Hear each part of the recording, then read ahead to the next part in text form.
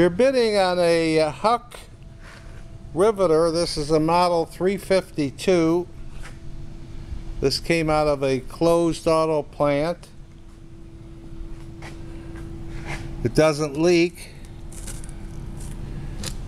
It's plugged in. I don't know if you can see this or not, but back piece, see, I don't know if you can see it moving in and out. And the front, let me get it in the sun here.